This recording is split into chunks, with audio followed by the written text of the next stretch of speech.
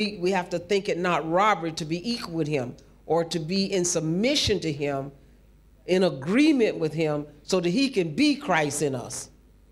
Are we understanding that? We understanding that? And saints, it starts out with this agreement. What does it start out with? It starts out with us hearing the word of God and agreeing with the word. Agreeing with the word of God. I was in, it is, God always has an example. He always has an example of what he's trying to teach us. He'll let there be some living examples of the opposition. You see, when this word comes, as I was sharing with the ministers earlier, when this word comes forth, and remember this, don't forget this, Ricky, don't forget this. Don't forget this, Clifton. When God takes you deeper into the Word of God and you get a deeper revelation of the Word of God, the deeper, the more understanding you get of the Word of God, the more subtle the operation of the enemy is. The more subtle becomes his operation. That's why discerning spiritual operations is so valuable. You have to know how to discern spiritual operations. You have to know how to discern the void. You have to know how to discern what the enemy is doing in light of the message, in light of the knowledge that you have. So the greater your knowledge, the more you learn, the more God enlightens you, the more subtle the operation of the enemy is going to be.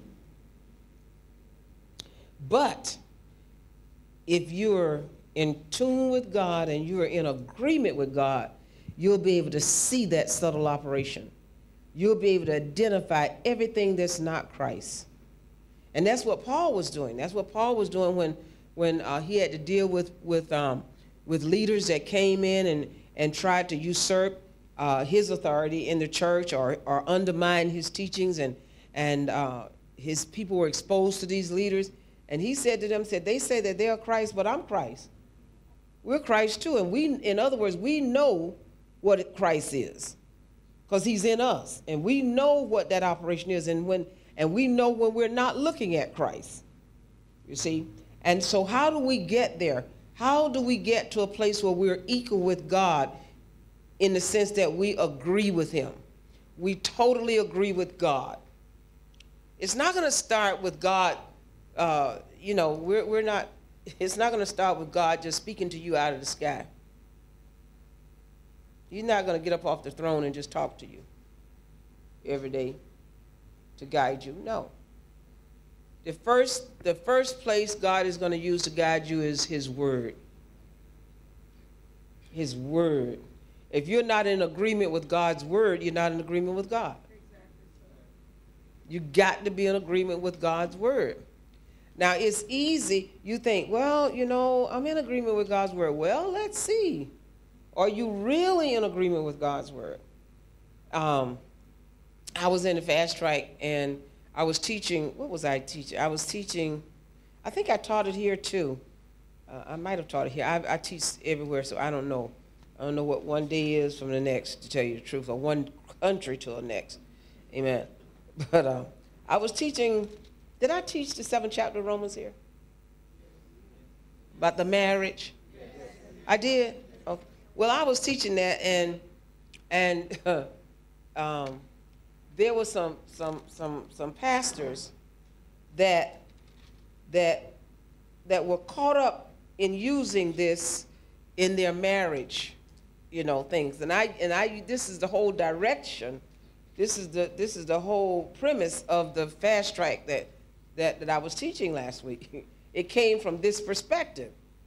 And so one of the ladies, she said, well, when you start teaching on that marriage, all my ears open up.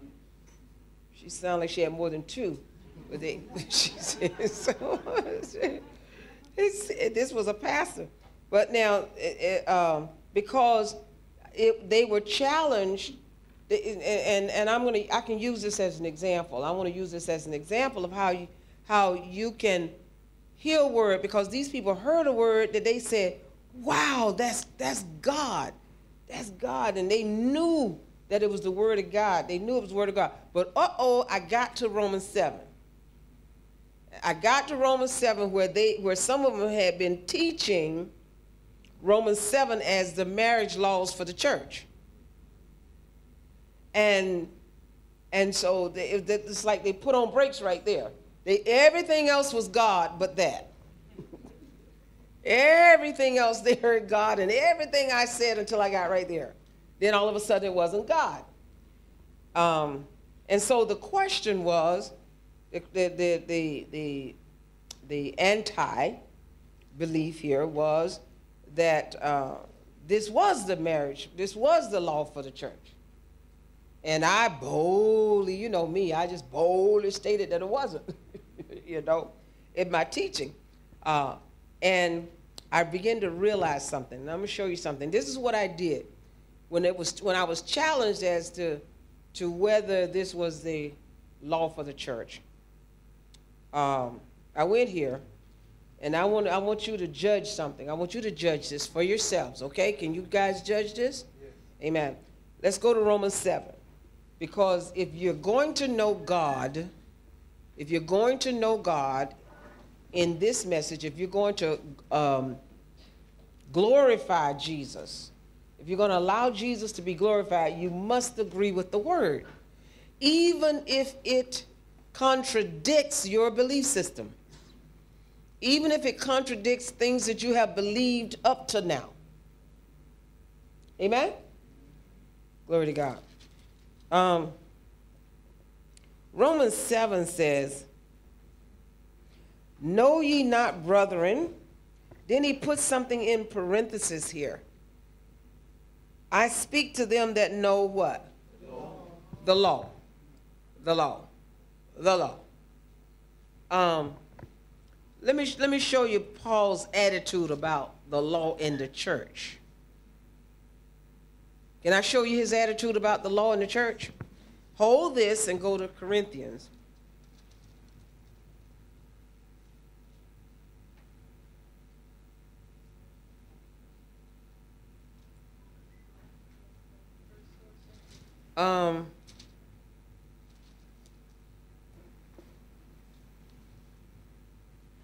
Wow.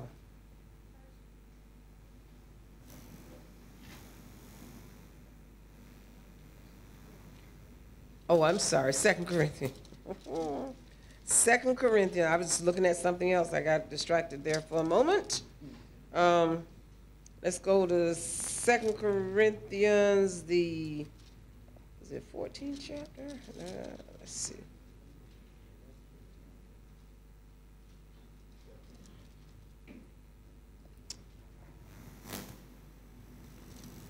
Oh dear. The lights went out. Let's see. I'm trying to find the best scripture here. I think I might have. It's a 30. I think it's in 1 Corinthians.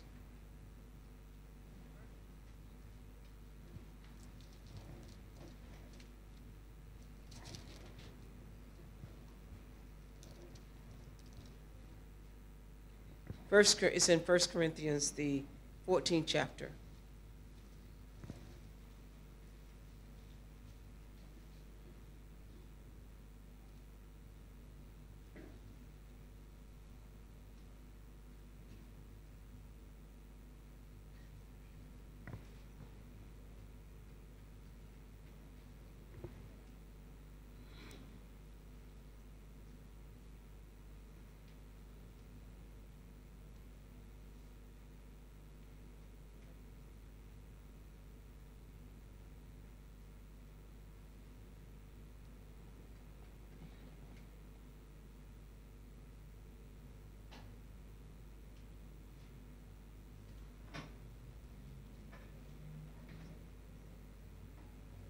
Let's get the lights back on, guys.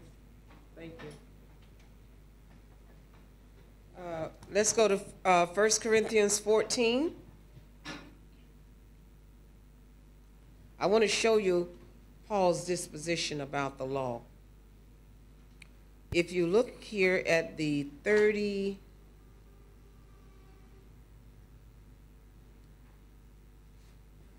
verse.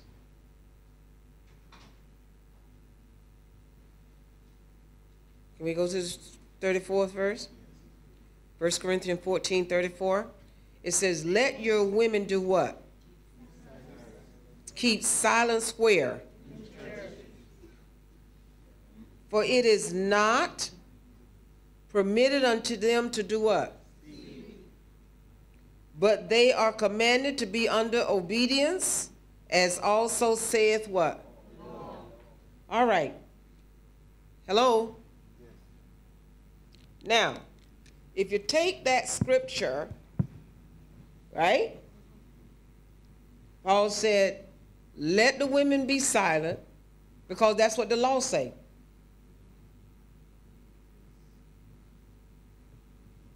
Let them be silent where? Not at home, where? In the church. In the church. Let them be silent in the church, because that's what the law say. So we need to do the same thing that the law tells us to do. Hello? So that means that I should not be ministering now. If I'm going to follow the law, what the law said about women in the church, then women should not be preaching. They should not be teaching.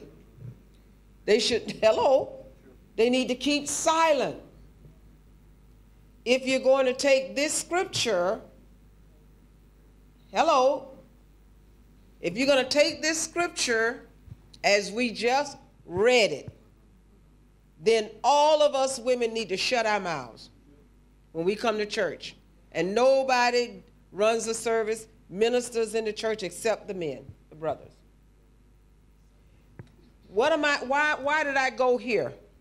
Because when you give an explanation of scripture, it must be given in light of all scripture. Don't you ever forget that. It has to be rendered in light of all scripture. And that's why people with intellect cannot interpret the Bible. You got to have spiritual revelation to interpret scripture. In fact, scripture interprets scripture. You can't leave it to people, because people will make this say what they wanted to say. And look how many churches have pulled this scripture from right here and silenced their women. They have silenced their women based upon this scripture. And so you go into a lot of churches and women are not allowed to preach. You know, I was in this seminar that I did last week. There was some preachers there that did not believe in women ministers. But boy, they were floored at the end of that seminar. Because I said, what sayest thou? It's just the word of God. What else are we going to say? It's the word of God. What you're preaching is the word of God. Bears witness with the Spirit. And these brothers came up to me and said, it's just the word of God. The word that you have preached, the word has come alive now. You know? You mean from a woman? Because they take this scripture and yoke their women with it. They took their women back under the law. Are you hearing me? They took their women back under the law. And so, and you may ask, well, Doc, that's what it says. It says, let them be silent, as thus saith the law. Well, if you stop reading there, that's what it says. But if you read the next verse, because Paul was writing to them, answering the questions that they had sent to him, right?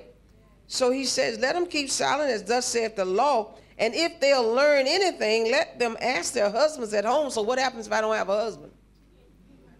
Or a daddy? My daddy may be dead and never been married. I'm just going to be a dummy. For it is a shame for a woman to speak where? That's the law. The law had these women where they could not speak in the church. They couldn't say anything, especially the Jewish. The Jewish law, the women weren't even allowed to sit with the men in church. It was the men that received the law, and the men that discussed it, and the men that ministered it, and men that read from the Torah, not the women. They were even separated in seating. So now he says here, but Paul says, what's that? What that 35th, 36th verse says?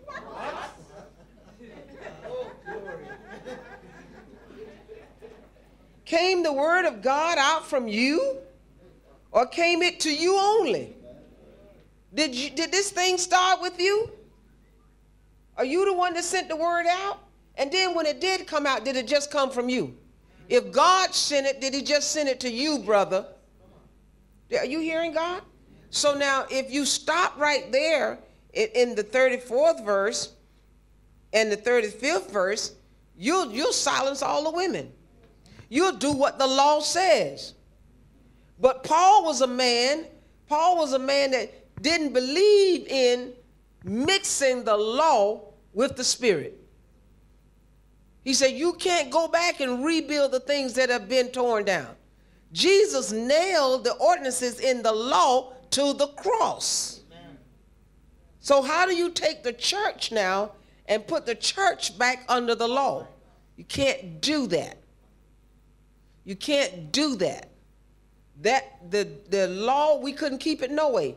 And then if you're going to take me and put me back up on the part of it, you got to put me on the all of it. All of it. Put the veil on my head and all of that stuff. You got to do it all. You can't do part of the law. You got to do the whole law.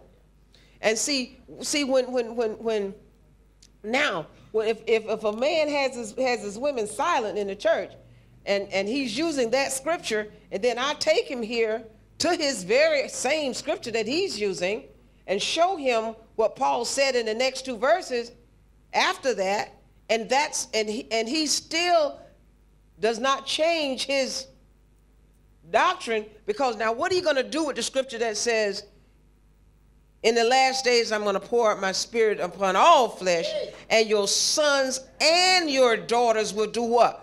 Prophesy. Where did they prophesy at? In the church. There's no way a woman is going to be silent and prophesying at the same time. Come on. He poured it out on all what? Flesh. Why? Because all is Christ. All flesh is Christ. There's no male, female, hello, bond, free, Jew or Greek, but all is who? Christ. So now if I take this preacher to those scriptures, and he doesn't change his doctrine toward his women, then I have to ask him a question. Why isn't the scripture enough?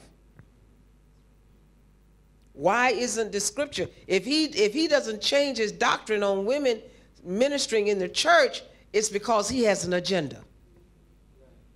He has an agenda, and he needs to use the word of God to put the women in bondage to work his agenda. And that's just real. When the word of God, this is discipleship, right? When the word of God speaks plainly and it's not enough, it's because your agenda is contrary to God's. It has to be. Because God's word should be enough. God's word is enough to where if I'm ministering something and somebody show me something different in the word, I got to back up off of what I was ministering. I got to say, hey, I was wrong. God has instructed me more perfectly. Isn't that what happened to Apollos? They had to sit him down and instruct him more perfectly. Glory to God. So if Apollos could be off and Paul came up and rebuked Peter, he was off course with circumcision and all that stuff. Glory to God. And he was a chief apostle to the Jews. If they can be off course, I could be off too. So if you come and straighten me with the word of God, not with your opinion now, but it's got to be the word of God. If you straighten me with the word of God got to be enough. And if that's not enough, I got a private agenda. Are you hearing God? Are you hearing God? If I won't entertain the word that you bring to me, if you bring me a word that is contrary to what I believe and I won't entertain it, it's because I have a private agenda. And if I entertain that word, it will contradict my agenda or hinder my agenda.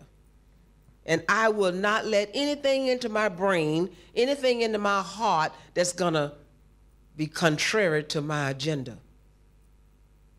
Even the word of God. I cannot let the word of God come in there and shake up my agenda. Do you understand what I'm saying? We're talking about glorifying Christ so that God can be glorified through him. Are you hearing God? Amen. So now let's go back to Romans 7.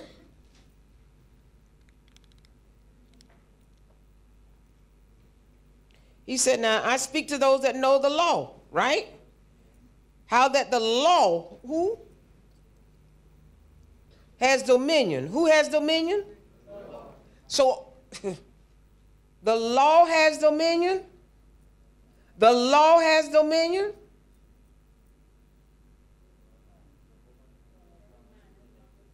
As long as he what? Lives.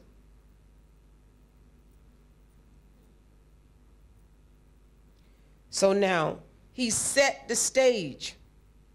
He's setting the stage. He's saying, I'm going to use the Jewish law. And when you do the history on this, this church was in Rome, but there were an awful lot of Jews in that church. A lot of Jews in that church at Rome. A lot of Jews that had been converted to Christianity in the church at Rome. Just read up on your history of it. And that's why he said, I'm talking to you guys, because some of y'all are elders here in the church. So I'm talking to you elders that know the law. Let me give you an example. See, he's using the law as an example for them. He's not trying to take the law and bring them back up under the law. He just rebuked Peter for that. Hello? He rebuked Peter for trying to put him under the law of circumcision. That's why I say if you're going to go up under the law, you got to go up under all of it. Do you understand what I'm saying? You got to silence the women. All the men got to be circumcised. But we don't talk about that. Now, the brothers will silence the women by the law, but they don't go back and say, well, we all us got to be circumcised then. Glory to God. Amen. You never hear that. Amen. Amen. Somebody say, make these scriptures right now. Make them right. Praise you, Jesus. But notice what he says, and I'm going to show you something else here. He says, the law has dominion over man as long as he lives, right? For the woman which has a husband is bound by the law. Bound by the what? Law. Bound by the what? Law. Law, how long? As long as he what? As long as that man lives, that woman is bound to him. Doesn't matter if he live in crosstown. Doesn't matter if he living in the house. He can be living in China, and she can be living in Peru. She bound to him. Isn't that what this is saying? She is bound to him as long as he lives. But if the husband be dead, she's loose from the law of her husband. Now, so just to make my point here, I want you to see how I was trying to instruct this woman, and I'm trying to instruct you, that the word got to be sufficient. The word truth must be sufficient for you. And if truth is not sufficient, then you have an agenda.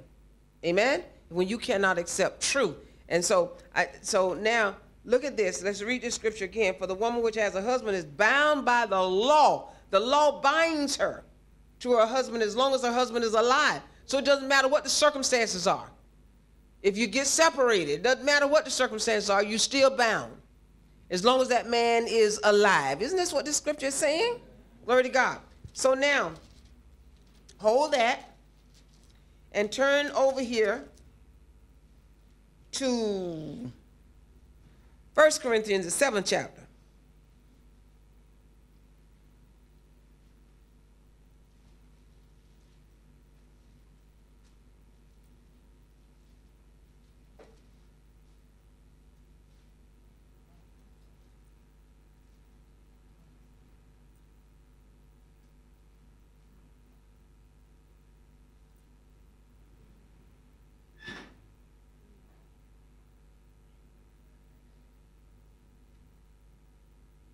All right. Look at the 13th verse. 1 Corinthians 7 and 13. It says, and the woman which has a husband that believe not, he's not a believer, she's saved and he's not. And if he be pleased to dwell with her, let her not leave him. Don't leave a man because he's not saved. Now, what book are we in? And who is he writing to? The church. Who is he writing to in the book of Romans? So both of these letters are to the church. Now, we got to determine something. Whether Paul said one thing to the church at Rome and something different to the church at Corinth. Now, watch what he says here. For, number 14, the unbelieving husband is sanctified by the wife, and the unbelieving wife is sanctified by the husband. Else were your children unclean, but now are they holy. But if the unbelieving depart, whether it be the man or the woman, let him what? Let him depart. A brother or a sister is not under bondage in such cases, but God has called us to peace. So what is he saying? If that unbeliever leaves, let him leave, and you're no longer bound. Not to be in bondage means I'm not bound. Is that right? You can marry. Oh, Lord.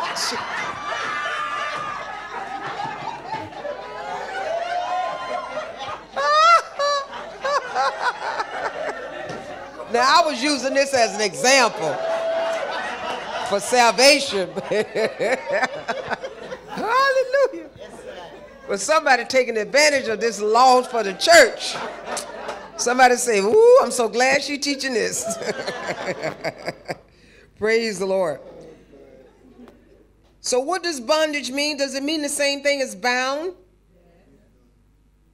And notice what it says in the 16th verse. Let me show you why he said you're no longer bound. He said, for what knowest thou? How do you know? That's another way of saying, how do you know? O wife, whether thou shalt save thy husband. Or how knowest thou, O man, whether thou art going to save thy wife? How you know whether they're going to save or not? So if the unbeliever depart, do what? Let him.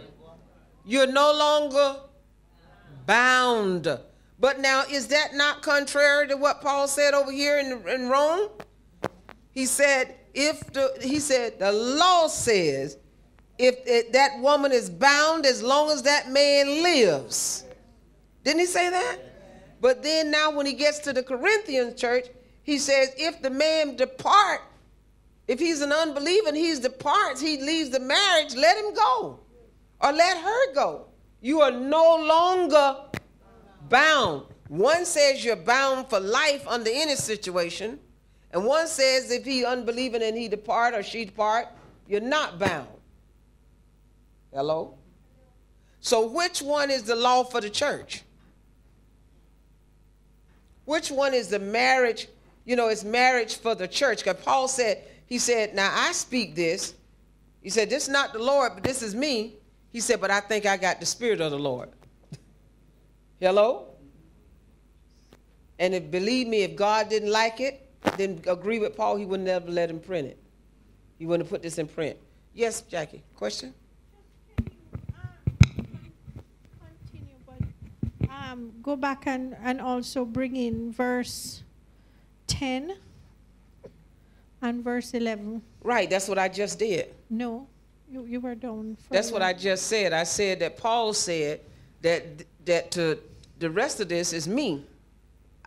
Well, I read it. It says, in verse 10 says, unto the married I command, yet not I, but the Lord, let not the wife depart from her husband, but, and if she depart, let her remain unmarried, or be reconciled to her husband, and let not the husband put away his wife. So what he's saying is that if you just jump up and you married and you save and I can't just jump up and say, I'm just going to leave my husband because I don't like him no more. So I'm just going to leave him. I'm just going to leave him. He wants to live with me. He wants to stay with me, but I want to go. He's saying, now, you saved. You're supposed to be able to bear some things. So you don't just jump up and just leave the man and the man in love with you and want to stay with you. He said a Christian woman shouldn't do that. That's what that said. He said you don't just jump up and leave him, but if you do, now this is the mind of God. He said, now if you do, you better be leaving him for Christ's sake. And how do I know you leaving him for Christ's sake? Because there are situations where, let's say, there are situations where a husband may be abusive about a wife being saved or coming to the church, don't want her to come to the church, don't want her to serve God, don't want her to be out there with those people they call Christians and all that stuff. He may be of a different religion, and he is not in agreement with what she's in. And so she pull out, and she said, well, I got to get out of this. Jesus said, if you pull out of that marriage now, it's better be for Christ's sake. So if you coming out and he wants to remain with you, if he's pleased to dwell with you, even though you are born again, but he said, okay, all right, I can handle that. But now if you can't handle it, that's where he's going. He said, if you can't handle being married to an unsaved man, because some women just want to divorce their husband because they ain't saved. Well, he said, if you want to do that, then you be married to Christ. You leave him, you stay unmarried so that you can be married to Christ, because you claim you leaving him for Christ's sake. You can't just jump up and just leave your husband and say, well, he's not saved, so I'm going to divorce him and go marry me a saved man. He said, you don't do that, and the man want to live with you.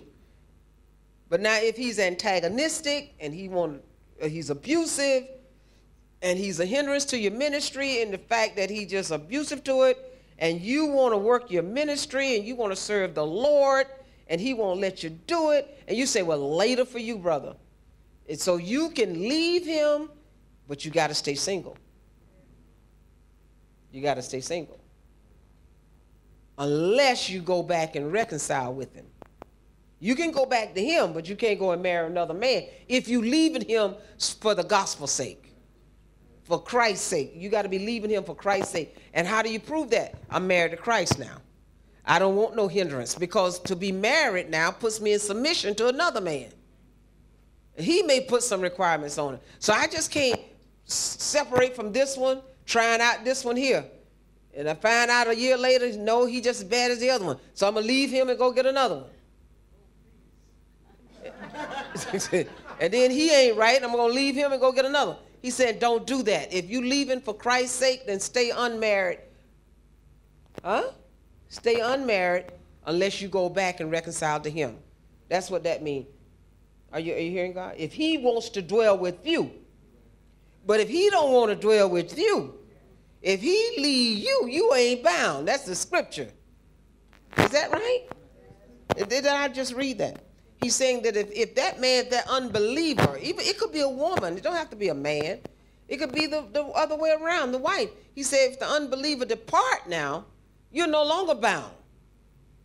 You're no longer bound. But he said if the believing husband or the believing wife, the unbelieving husband or the unbelieving wife wants to dwell with you, doesn't want to leave the marriage because you got born again, then you stay in the marriage. But if you just can't stay in it because for Christ's sake, then let it be for Christ's sake. Then you marry to Christ then, unless you go back to your husband. Do you understand? Yes, ma'am. Now, I ain't come here to preach no marriage. Go ahead, Hazel. Is a divorce applicable here? Yes, ma'am. That's what he mean by not bound. When you're not bound, he say you're free to be married to another. So when you're not under bondage, you're free. You can do what you want to do. You can stay single or you can marry someone else. If an unbelieving husband depart, glory to God, because you're born again, or he's not pleased to dwell with you, or he just find him another woman, and he goes to that other woman, the scripture say you're no longer bound. You can marry someone else. Now, you may not want to marry nobody else. You may decide that I'm going to stay right here and wait on my husband to come back. Glory to God. He may stay with that woman 20 years, but I'm going to wait till year 21, because he's coming back to me. That's your privilege. That's your privilege. But what God is saying, you don't have to. He's saying you're free now. So what does freedom mean? Freedom means I'm free to remain unmarried if I want to, or I'm free to marry if I want to. That's what freedom means. Do you understand that? That's not really hard, is it? That's not difficult. The scriptures are very plain about that. Amen. And so what we have to be careful of, I was sharing this with someone not long ago, what we have to be careful of, is charging God with certain aspects of this that he didn't say in here. For instance, if I'm married to an unbelieving spouse and he decided he want another woman, and so he leave me and go with the other woman, but he didn't divorce me, but he left me, and he's with another woman. He's in fornication. He's not pleased to dwell with me. He left. So I'm what? I'm what? According to the scripture, I'm what? I'm free. I'm no longer bound. I can divorce him. But if I tell you, if I say to you, God, because I shared this with someone, if I say to you, God say I can't divorce him, then I make God a liar right here. I make him a liar. And if I make him, if God told me that, you can't trust nothing else he say, because he lied. You can't trust nothing else God say in this book. If he tell me that my husband can walk out of my life and go and shack up with another woman, and I can't get a divorce, it's unlawful for me to get a divorce, then he just lied. And we can't make God a liar. He's not going to be a liar. Now, in my heart, I may feel like I don't want to divorce my husband. That's lawful for me. I don't care what he did. He can go out there and be a mass murderer. He can go out there and be a pimp. He can have 1,000 women. But in my heart, I love him. I want him. I'm going to wait on him. That's fine. God don't have no problem with that. But God don't say I told you to do it. Don't say I forbid you to go marry again. Don't say I forbid you to divorce him. Because if you say I say you couldn't divorce him, you make me a liar. You make me a liar because my word says totally different. You understand what I'm saying?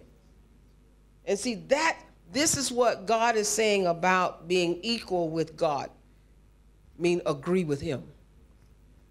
Whatever his word says, agree with that. Agree with what the word says. Because you know what? Whatever, God knows the desires of our heart. You know, God said something to me, amen, through the word of God. He said this, and see, I take the word of God as God talking to me. You know, when I read the word, I read it as if my daddy just talking straight to me. Because this is what he uses to talk to me most of the time. And you know, he said something to us. He said, I can do abundantly above all thou mayest think, ask, or think. He said, I know what you're thinking. I know what you want to ask me. I know what your desires are, and I can do more than that. Exceedingly abundantly more. So what is he trying to tell us? My word is sufficient. Just follow this word. I already know what your desires are. I know what your wants are. But you know what? You're going to stop me from blessing you if you pervert my word. You'll cut off your blessing by perverting my word. Because you can't take my word and twist it and turn it and shape it and mold it into your desire. You can't do that. Because when you do that, you perverted it, and you expect me to sanction that. So you're cutting your own blessing off. When I would have given you your heart's desire, I can't do it now because you perverted my word. Do you understand what I'm saying? Yes, I wanted to ask you, Doc, if in doing so, that is what it means to handle the word of God deceitfully.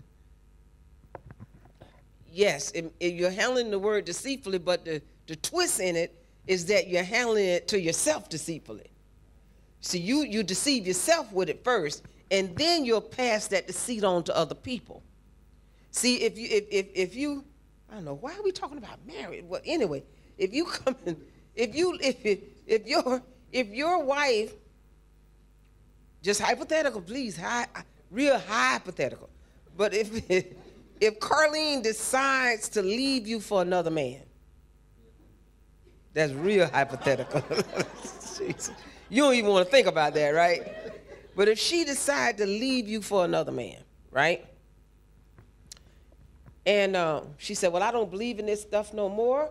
I don't want to be married to you because as long as you stay in that mess, I don't believe in that stuff, and I'm getting out of here. So she's becoming an unbeliever. She make herself an unbeliever. So she departs, and she goes out there and starts living with another man. She departed, but she didn't divorce you. But she went out there and she got married to another, shacked up with another man. Now, if you come to me and say, Doc, the Lord say I can't divorce her, I'm going to say to you, George, you may not want to divorce her, but God didn't tell you that. Because if God told you that, he got to tell all us that. If God say you can't divorce your wife, then I got to tell Ricky if she does the same thing, he can't divorce her. I got to tell Rule if his wife does the same thing, he can't divorce her. I got to tell Clifton if his wife does the same thing, he can't divorce her. Because see now, if I read this scripture where he said you're no longer bound, he said if she leave, you're not bound. I can say, George, it may be in your heart to wait on your wife to return. But don't say God told you that you were still bound to her, because the scripture frees you. You understand what I'm saying? Now, let me show you something. If you hold on, let me show you the danger of that. See, God, you're not going to change God. He said, I change not. So God deal with us straight up. And that straight up mean according to his word. So now, the danger in that is, if you hold fast to, well, God say I can't divorce. God says, divorce is not, I can't do it. You won't let me do it. So now, if God has commanded you not to divorce, or you say he's commanded you not to divorce, and it's clearly against what he says in 1 Corinthians 7th chapter. It's clearly against that. So now, what is happening here? You're taking the word of God and you're perverting it, because you're taking a stance in the name of the Lord. You're putting the Lord's name on your stance, right? You understand what I'm saying? That's just like me going to the NCB. Y'all got a bank called NCB? Me going down to NCB, robbing the bank, and saying God told me to do it. When there's a scripture here say, "Thou shalt not steal." It's the same exact thing. So now, and my excuse is, I went down there. God told me to go and rob the bank so that I could finance a ministry over in Africa, because they didn't have no money. And so I'm not going to get caught. I'm not going to prison for this. Well, God wanted me to do that. No, God know how to get me the money to send to Africa without me breaking his law to do it. I'm not going to have to go and steal nothing to do what it is that God want me to do. So now what I'm saying to you is that, so if now God sanctions me in the robbery, if he sanctions me in the robbery, he has sanctioned my sin. I have perverted his word, because the word say thou shalt not steal. But if God back me up, then he's no longer immutable. The scripture say the immutability of God is that he cannot lie. Hello? So now if you hold your stance, this is the danger in it. If you hold your stance, you have perverted the word of God. You have perverted God's word. And God takes this view. God said, now I know what's in your heart. I know you would want Carlene to come back. And I am able to bring Carlene back. But I cannot bring Carlene back inside of your perversion. I can't do that, because then I would have sanctioned the lie that you told on me. You understand what I'm saying? I can't do it. I can't do that. So I have to keep Carlene away from you. No matter how I look, glory to God, it may even look like she's coming back. She may even start talking to you and being nice to you and whatnot, but God ain't going to let her come back. He cannot let her come back as long as you have labeled or put his name on something that's contrary to his word. Because then she can't trust it. I can't trust it. I can't read the word and just trust what it says, because he broke that word with you. And he did it just for you. You see, he's going to break it just for you. So I can't trust what's written here anymore. And God would never do that.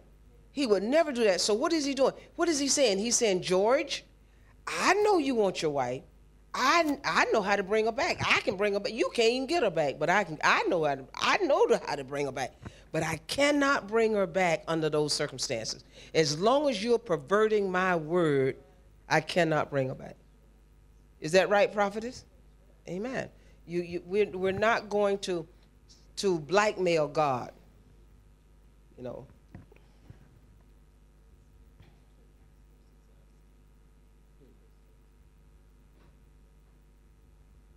Okay. Same chapter. Same chapter.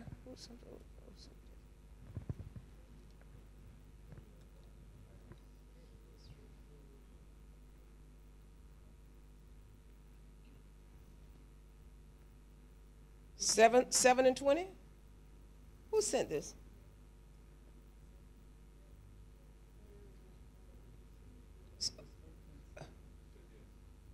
First Corinthians 7 and 20. It says, let every man abide in the same calling wherein he was called.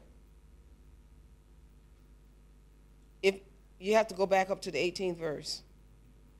Is any man being circumcised, let him not become uncircumcised. If any man is called uncircumcision, let him not be circumcised. Circumcision is nothing, and uncircumcision is nothing, but the keeping of the commandments of God. Let every man abide in the same calling wherewith he was called. In other words, he's saying that if you were called into the gospel not being circumcised, then you don't have to be circumcised. If you see what he's saying? That's talking about circumcision, keep it in the context within which it was written. He's saying if you were called into the gospel and were not circumcised before you were called, you don't have to come in and be circumcised. But abide in the calling that you were called into, in the state that you were called in. Abide in that.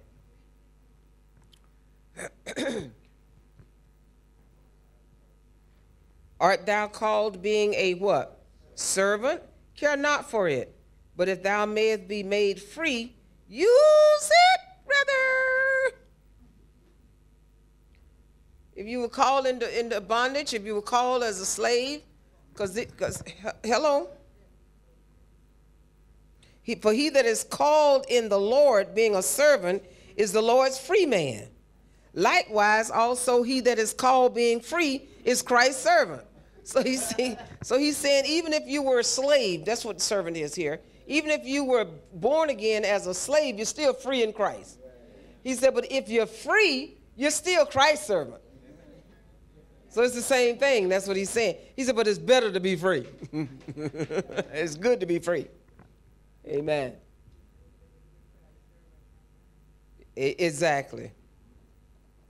Where does divorce come? Oh, Lord, Hazel, please. It doesn't apply to me, but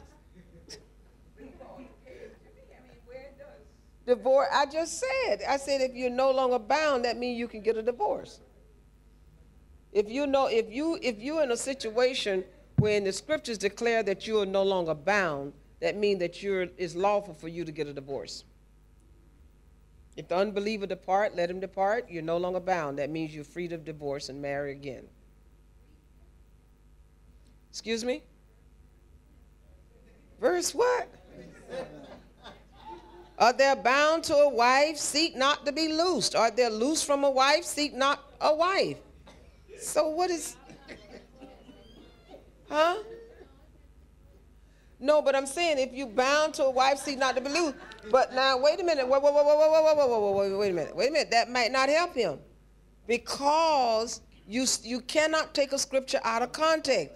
You got to look at all of the circumstances. You know, because if you got a wife that departs from you, you're not seeking to be loose. She has sought to be loose. You know what I'm saying? You're not seeking to be loose. If you got a spouse that leave you, that spouse is seeking to be loose from you. You're not seeking to be loose from them.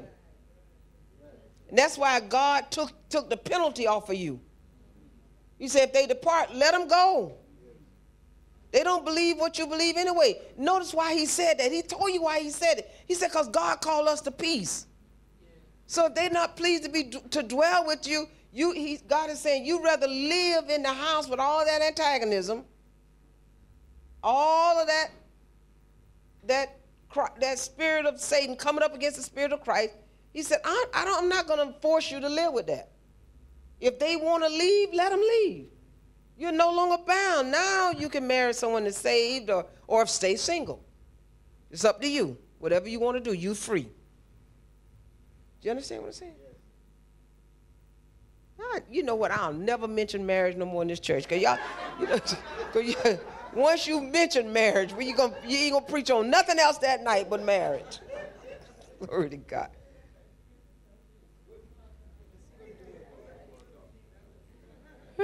We do need to understand it, though.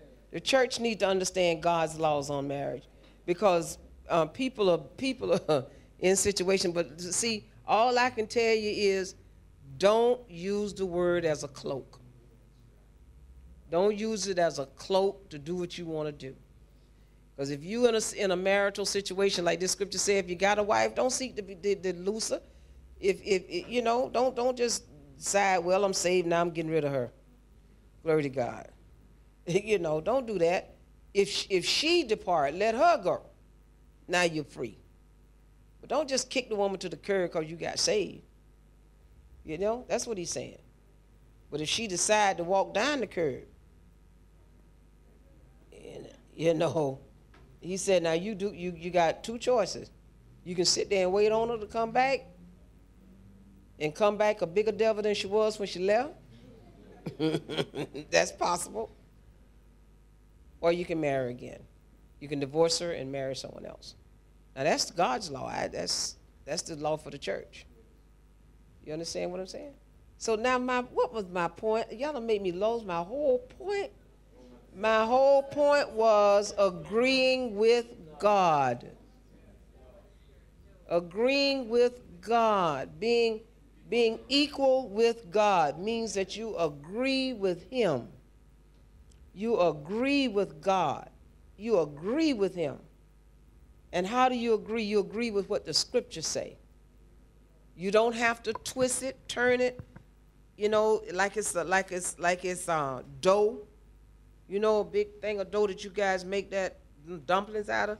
All that dough, you got to twist it and turn it and make it fit your circumstance, or fit your emotions, or fit your desires. God said, when you do that to my word, you pervert my word, I cannot deliver.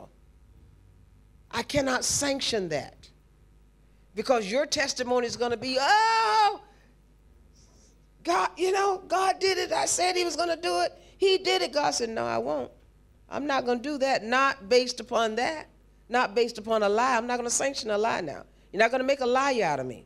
I'm not going to do anything that's contrary to my word. So when I learned this lesson years ago, saints, I learned this lesson way back before BT. Honey, if you want God to move, get in agreement with him. Get in agreement with God. If you want God to move in your life, don't you ever use God's word against him. Don't ever take God's word and finagle it and twist it and turn it and put it in to where it fits your emotion or your desire. God will not sanction that. He will not pervert his word. You know why? He said he watch over his word to protect it. He said the heavens and the earth will pass away, but his word is going to stand. And his word will always be pure. It will always be pure. God's word has no shadow of turning in it. You know what that means? You can always trust what it says. You can always trust it. I remember saying to a preacher that was in this ministry, he preached apostolic order better than I did. Then he departed from it. And when he departed from it, I said to him, I said to God, and I told him the same thing, this man. I said, God, if you bless that's down the street there, I throw in the towel. I don't preach no more because I don't have a message. That means I can't trust what you say. If I can look in that church and see you, if I can see you blessing that, I don't have a message. I can't trust nothing you say. I throw in the towel. And I told that preacher, I said, I am so confident in God's word. Apostolic order. This is when God really confirmed it in my heart. I am so confident that there's no way God is going to bless this movement you're in. He's not going to bless your church. He's not going to bless you in this. I buried the man. I buried him. And before I buried him, he had no church. And in 15 years or more, there was nobody there but his mama, sister, whatever, for 10 years. And then the next 5 or 6 years, nobody had no church at all. And then God took him. I buried him. I buried him. Let me tell you something. I have never, ever. Why do you think I preach like I do? See, you don't understand something about Dr. Banks. I am confident in what this says. You cannot come up against my stance in this and win. You cannot. When I stand on the word, it's a solid foundation. Don't you know that's where I'm trying to take you? I'm trying to get you to a place where you're not shaken and moved by every wind and doctrine that come along. You got to stand on the word. God sent an example to you. I guess I'm one of your examples. That you stand on the word of God. When you don't have nothing else to stand on, you stand on this. You stand on this. This will hold you. This will prove itself. This word has a life of its own, and you're not going to change it. You're not going to change this, because if you can change this, I can't trust it. If this will do what you say it do, I can't trust it, and nobody else can. But you can trust what God say. He say, in him is no shadow of turning. So I can look at you and prophesy according to knowledge. I can say, God is not going to back it up. God, if God backed that up, he just didn't kill me. He'd kill you. He'd kill all of us if he back up a lie. And God will not be found a liar. God said this right here. He said, this I exalt above my name. Come on. He said, I exalt this above my name. One. You can't change him. You can't change this. He and his word are one. So why do you think Dr. Banks preached like she do? I'm confident. I know what this is going to produce. When I came to Jamaica 2.5 years ago, you know what God said to me to get me down here? When he was sending me down here, he said, go to Jamaica and strengthen my people. I said, Primus, the word has come from God. He said, for me and you to go to Jamaica and strengthen his people.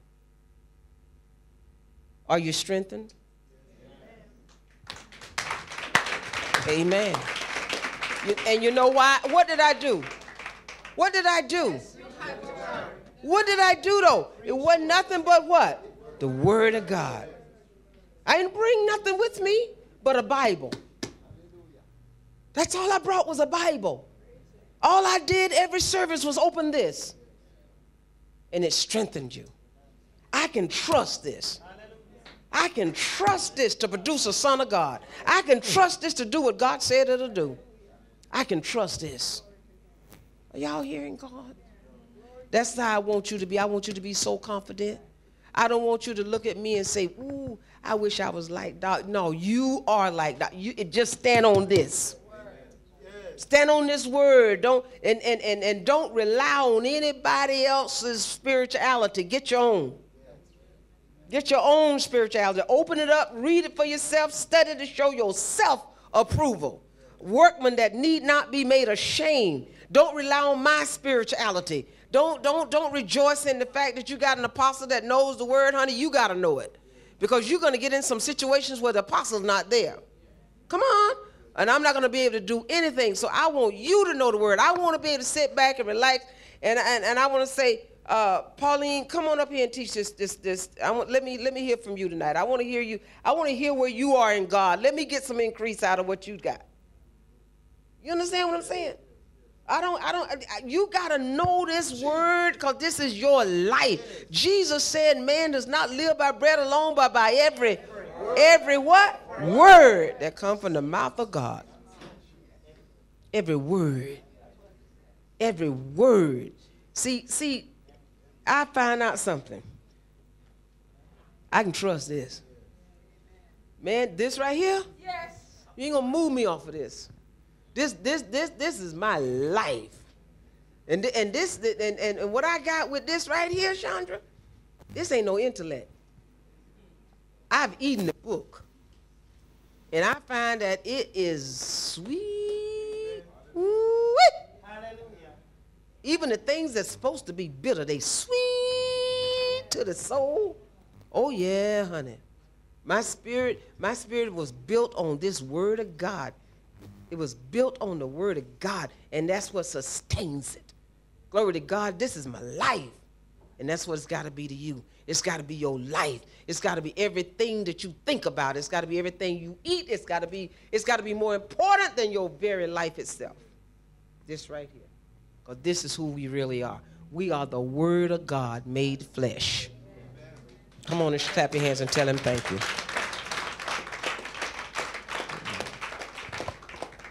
Praise the Lord. I'm finished. I'm finished. God, glory to God. Y'all have danced all night. Praise you, Jesus. Amen. Glory to God. I'm finished. Glory to God. Amen. Yes, praise you, Jesus.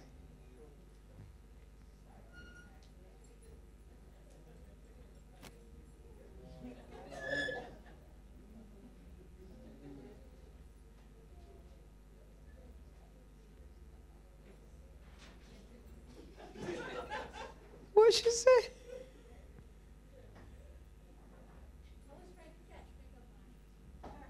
Megamart. Oh. Oh. Oh. You say that? They open 24 hours now? Praise you, Jesus. Okay. Those of you that are online, Megamart is open for 24 hours a day. Praise you, Jesus. Amen. Glory to God. Amen. Saints, are you blessed tonight? Amen. I love to talk about the word of God. You know, when I'm sick, the word revives me. I was so sick before I came out here tonight. That's why my doctor and I were in there just talking. But you know what his diagnosis was? He started asking me a question about the word. And I started talking and got healed while I was talking. They set me up. This doctor right here. Yeah, cunning and crafty. Praise you, Jesus. Amen. God bless you. Dr. Leverett. Praise the Lord. Let's give God a great applaud for what he's done tonight. Amen. Amen.